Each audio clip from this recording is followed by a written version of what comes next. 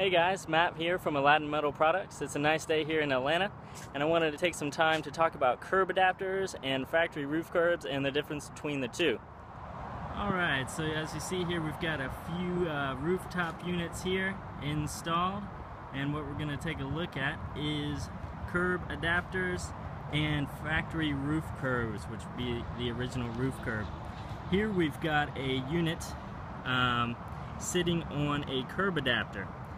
That curb adapter is sitting on the factory original roof curb.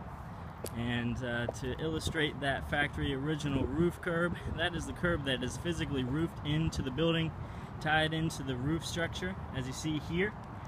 That is what we refer to as the factory roof curb. You see the ductwork is installed in that. And this is a curb adapter sitting on a factory roof curb.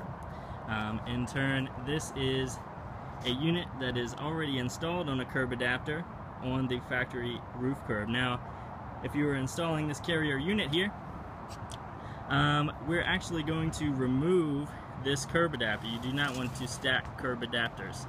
You want to go all the way down to this original roof curb, and we want to build a curb adapter that fits that outside dimension set and ductwork set. So again guys, here we've got a factory roof curb, an old carrier footprint that we are adapting to. We're going to be sitting a curb adapter down on this and then installing a new unit on top of that curb adapter.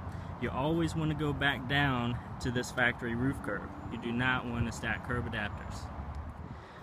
Well, that about wraps it up on roof curb adapters and factory roof curbs and the differences there.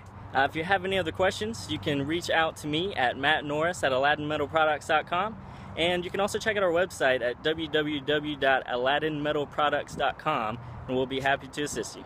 Have a great day, guys.